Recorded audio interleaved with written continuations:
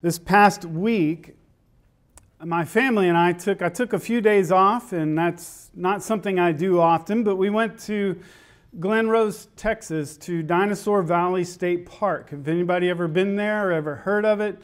Some yeses, some no's. Well, there in Dinosaur Valley State Park, there are preserved some fossilized footprints of dinosaurs who used to roam or walk down the riverbed. And if I remember correctly, don't quote me on this, but there were at one time some 156, is that correct? Fossilized footprints in the riverbed. The weather was absolutely beautiful. We had a great outing, and I don't know if you can see on the TV, but the top picture there to the left, there is one of the footprints of the claw prints of the dinosaur. And the other picture is Bethany doing her best to try not to get wet, right? She wanted to get in that water so bad. It was just actually just a beautiful day. Bethany dreams of being a paleontologist someday. This was about as an exciting of a trip as she could have gone on. And this is something that we wanted to do from the time that Kai was really young. But Bethany's learned something. She's been in the habit of collecting fossils for several years. And one of the things that she has learned is to be careful of replicas or fake fossils.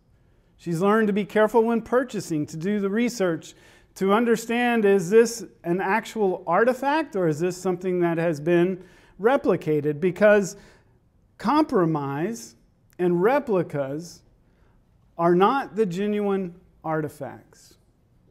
And that's kind of what we've been talking about as we move through Paul's letter to Colossians.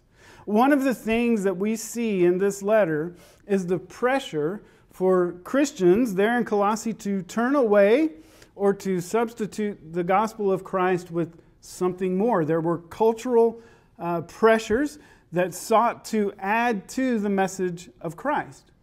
And in this letter, one of the things that Paul is doing is he's bringing the church back to a focus on Christ, back to a focus on Jesus.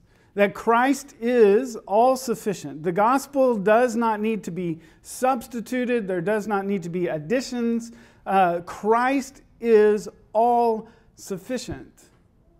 And Paul warns the church not to turn away and accept something other than the authentic message of Christ. Because anything other than the authentic message of Christ is a replica.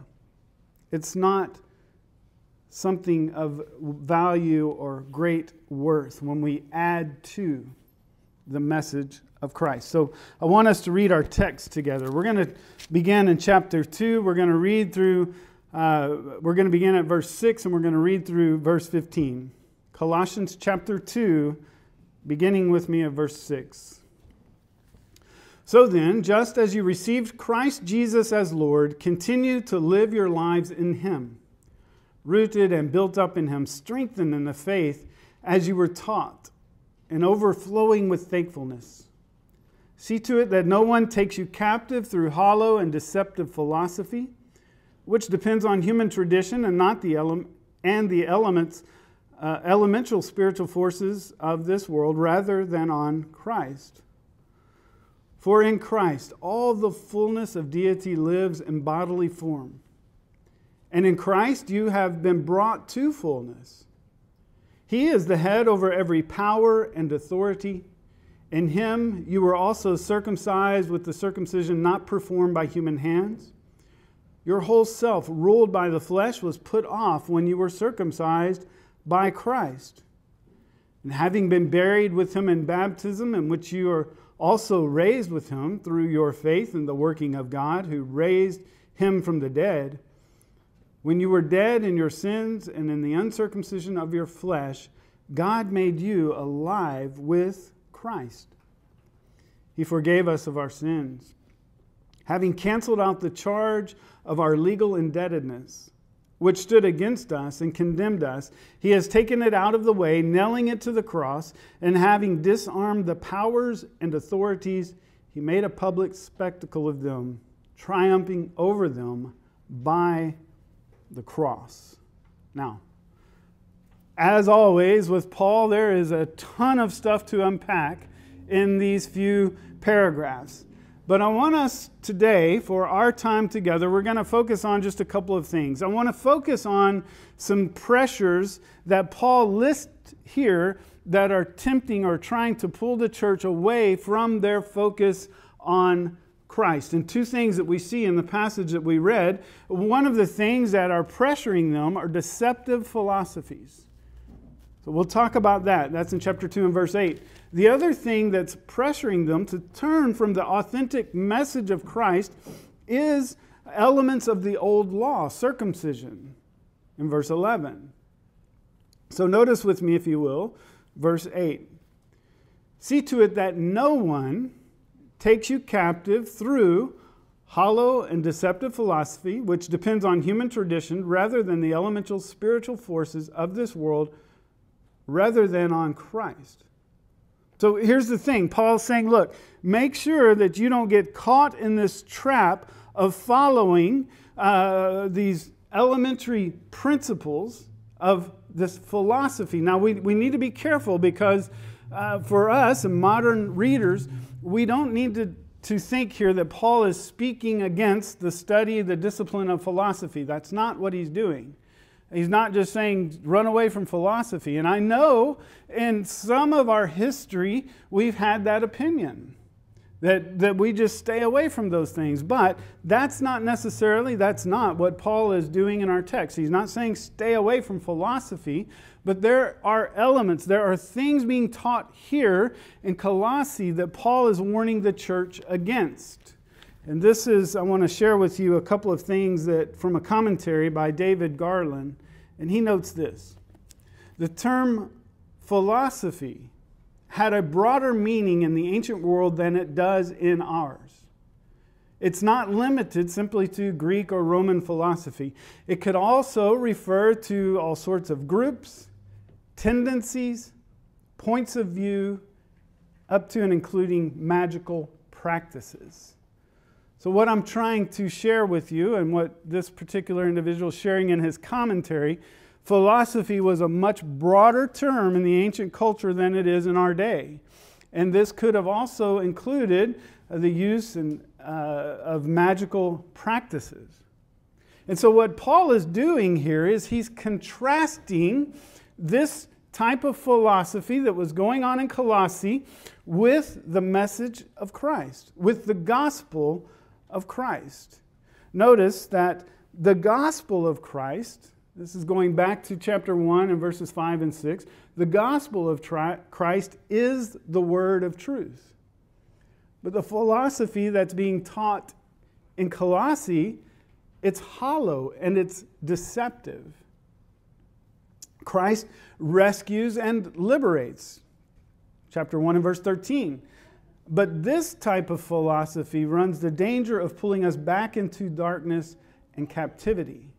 So what Paul is doing here is he's contrasting this type of philosophy that was being taught and shared among the church that was tempting them to draw away and turn their attention from Christ. What Paul is doing is he's contrasting that type of philosophy with the truth and the authentic message of Christ. This type of philosophy was based on human traditions of the world. And although there's nothing wrong with tradition, Paul desires for the church to see and to know the glories that we have in Christ. Some of the things that Brother Craig was just talking about this morning at the Lord's table. Paul wants the church to see and to know the riches and the glory that we have in Christ. And compared with this philosophy falls very short of the glory that we have in Christ. Notice verses 9 and 10. For in Christ all the fullness of the deity lives in bodily form. And in Christ you have been brought to fullness.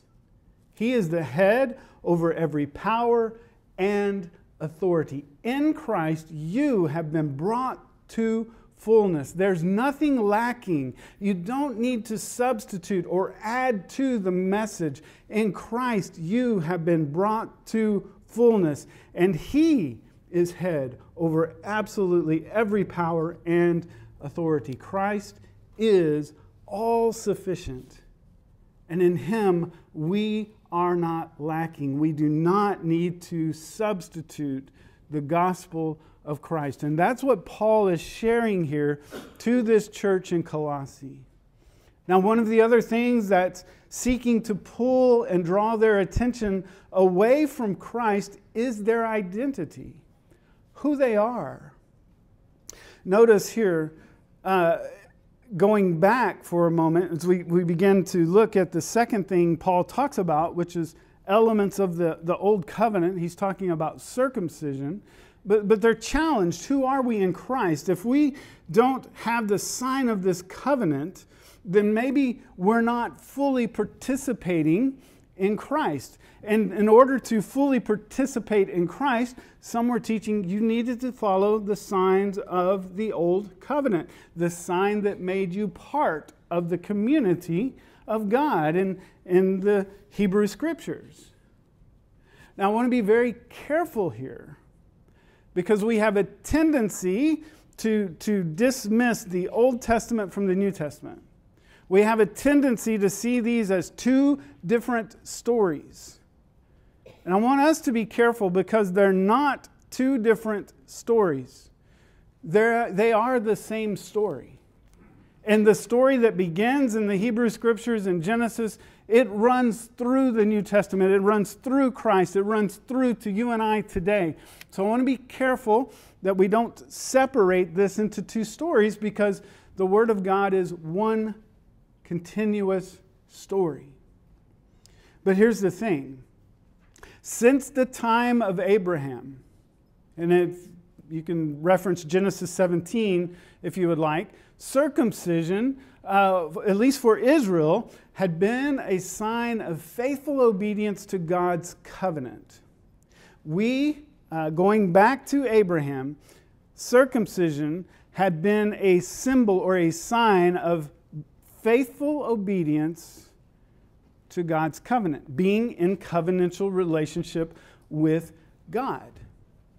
It was a marker of being God's chosen possession. Deuteronomy chapter 10 and verse 15, as well as 1 Samuel 12 and verse 22. So it distinguished this particular group of people as God's elect, God's special chosen people, this mark of circumcision. But as you follow the story, and this is where I want us to really, work hard to connect one story in our minds, as we follow the narrative of Scripture, God's promise and His blessing have flowed downstream like a river, if you can. Go back to that river we were looking at. This is what I was thinking of as I was looking at this.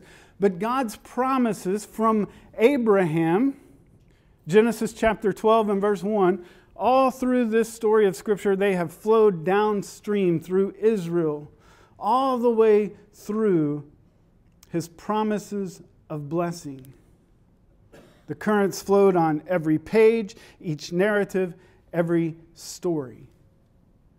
And this river has flowed through the pages of Scripture down to an ocean of abundance that's found in Christ. And here's the thing. Now in Christ, now in Jesus, it's not just one nation that's called out, but it's every nation. This river has flowed all the way down to the ocean of blessing that is Christ, and that is every nation can be found in Him. The prophet Isaiah chapter 2 and verse 2 recorded this. In the last days, the mountain of the Lord's temple will be established as the highest of mountains. He is above all. He is head of the highest of mountains. It will be exalted above the hills, and all nations will stream into it. This has been the promise and the blessing of God from the very beginning, that all nations would come to Him. And those in Colossae, they're pressured to turn away. They're pressured to turn back upstream, if you will, not fully relying on the abundance of God. Notice Colossians chapter 2 and verse 11 and following. In Him, that is in Christ, you were also circumcised with the circumcision not performed by human hands. Here's your identity, church. Your identity is in Christ. Your whole self, ruled by the flesh, was put to death when you were circumcised by Christ, having been buried with Him in baptism, in which you were also raised with Him through your faith in the working of God who raised Him from the dead when you were dead in your sins and in the uncircumcision of your flesh. God made you alive with Christ. He forgave us of our sins, having canceled the charge of our legal indebtedness which stood against us and condemned us. He has taken it out of the way, nailing it to the cross, having disarmed the powers and authorities. He made a public spectacle of them, triumphing over them by the cross. You see what Paul is saying, church? Your identity is in not what you do. Your identity is in Christ. Your identity is not in some physical mark on your flesh. Your identity is in Christ. Your identity is not in what you have accomplished, but your identity is what Christ has accomplished for you. And if we are going to turn back upstream and pull away from the authentic message of Christ, we're placing our identity back in something other than the message and the hope and the glory of Christ that we now possess. And Paul's saying, don't forfeit it. Don't turn back upstream when you've come to see the ocean of abundance and blessing that you now stand before. Now's not the time to travel back upstream to the root, to the old way. Because in Christ are abundant and new blessings. In Him we have the forgiveness of our sins. We have new life where freedom is found. And the barriers of division that existed are taken away. At the cross is where the river merges into the ocean of nations. And if you could think about it in your head like this, God began back in the Hebrew Scriptures with a call to one man. It's like a funnel. And from that man, Abraham, was born a nation. And what was that nation's purpose? What were they there to do? They were to represent God. They were to be a nation, a kingdom of priests, His own special people, to bless the other nations. And that funnel just keeps getting larger and larger. It's like the river that narrowly winds down to the ocean. And at the cross is where the river meets the ocean. And all is open and there in Christ. Every nation coming to God the Father through Messiah Jesus. It's where the blessings of Christ are. It's the marker. Cross in the Christ is the marker of an identity, not based in the old law, but in the new covenant community of Christ. And to turn back upstream would be to turn away from their and our new identity in Christ. These are the pressures that are pushing against the church at Colossae.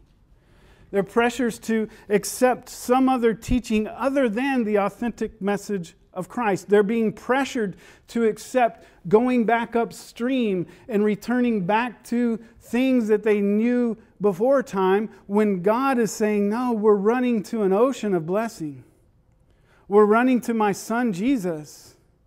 And it's not time to go back upstream. That's not where we are now, and that's not who identifies you now. It's not a mark or a cut in the flesh, but you're identified in Messiah Jesus, in Christ. That's where the river has been flowing from the very first page or very second page. That's where the river's been flowing.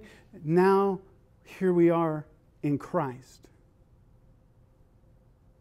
That's what they were dealing with. And maybe for us in our culture, we may sit back and think, well, I don't deal with philosophies of deception. I don't have to deal with that. Circumcision is really not very much of a thing that I have to worry about today, and at least not like in these terms. But how do we make this lesson, how do we take these principles that we find here about substituting the authentic message of Christ, how do we take these principles and apply them to ourselves today? Because here's the thing, the church was substituting, or they were being tempted to substitute to the message of Christ, and they had become distracted. Their eyes, their mind had been pulled away from Christ and on other things. They had been pulled away from Christ and they were focused on circumcision. They had been pulled away from Christ and they were focused on this wisdom of philosophy that others were teaching, and they lost their focus on Christ. So how can we in our day take this lesson and apply it to us here today? I'm glad you asked. I want to share that with you. Because here's the thing. As I was walking around Dinosaur State Park and enjoying the beautiful outing that we had, legs were tired, I was sore, but it was a beautiful day. And we sit there and we studied the philosophies, the fossils. We were studying those. We were taking pictures of them. We were going back inside and comparing maps and just trying to learn and absorb everything that had gone on there that we could see in a historic record. And as we drove out of the park, just a few miles up the road, on the left was a Creation and Evidence Museum. And we knew of this museum, so we decided let's stop in there for a moment. And here's the thing. We pulled into the Creation and Evidence Museum and we saw different things in there. There was a different story being told than some of the story that we had read in the park. And it got me to thinking, maybe we don't deal so much with circumcision or not being circumcised today, but do we allow our minds to become distracted by other things? Do we allow our eyes to be shifted away from the message of Christ? You know, today, one of the things that many Christians are involved with is this debate over creation or evolution. And don't hear me wrong, I'm not saying the conversation is not important. I'm not saying it's not a good conversation to have. But it consumes the minds of a lot of people. And the creationists, I don't know where I am on my notes, but we're just going to go for it here. The creationists, they may tell you, well, you know what? You just have to believe that the 6 days of creation, they're literal 24-hour days. And if you don't believe in those 6 days of creation as being literal 24-hour days, then you don't believe the Scripture. And then the evolutionists on the other side might be saying, well, you Christians, you just don't believe in solid science. You don't believe in what the science shows. And so the debate goes back and forth. And the conversations go round and round. But as I sat there, as I traveled from one location just a couple of miles up the road to the next location, and I was trying to take in as much as I could, you know what I noticed, and this is not a critique of any one thing or any one person, but just to me, what I noticed was, where's Jesus? We've got a lot of science over here. We've got a lot of science over here, and we've got these debates just going and going and going, but the gospel's missing. Not one plaque. Anything about Christ and the gospel. You see, maybe it's not that we're challenged by circumcision today, but there are other things that can pull our attention, can pull our sight away from the authentic message of Christ. I'm not saying, again, please don't hear me wrong, that the debates are not good. I'm not saying that the study of science, I love the study of science. I love learning more about our world and our creation. I'm not trying to say that's bad or anything like that. I'm just trying to say in this conversation, where's Jesus? Where's the gospel? Because here's the thing, no matter whose science you may believe, newsflash, they're both making assumptions. It's just a matter of whose science you choose to believe for yourself. And I'm not here to tell you which way to believe. All I want to do is say, where's Jesus in this conversation? And have we been pulled away and distracted on something other than Christ? Has our focus shifted? That's just one example we could use, right? I mean, we're in a political season right now. Here you go. We're talking about religion, politics, and science. I'm truly going to get in trouble for this, right?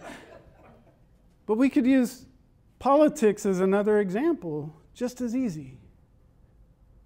My side stands for justice. My side stands for truth. My side has the truth.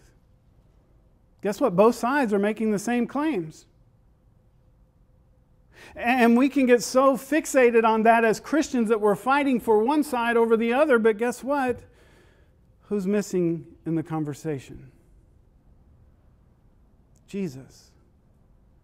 Again, Jesus is missing in the conversation. See, in our minds we think, oh, we're so much above the first century. Those silly people, they're getting tripped up over circumcision. We would never do something like that, would we? But there are things that pull our attention, our minds, our eyes, our focus away from Christ. And our challenge today, as we take Paul's little letter and we try to make it fit to our lives, our challenge is really, what's pulling me away from Christ? What's pulling my attention away from the authentic message of Christ? Because we cannot substitute Christ in the message of the gospel for anything. It can't be added to, it can't be substituted, because if it is, it's not authentic. And it's of little value if it's not authentic. So here's the question I'm going to leave us with today. And that's simply this. I don't know what may be pulling your focus away from Christ, or even if your focus is pulled away from Christ. But I bet during this challenging season and time that we live in, something is trying to divert your attention from Christ. I would challenge us, what's shifting my focus today from Jesus and the message of the gospel?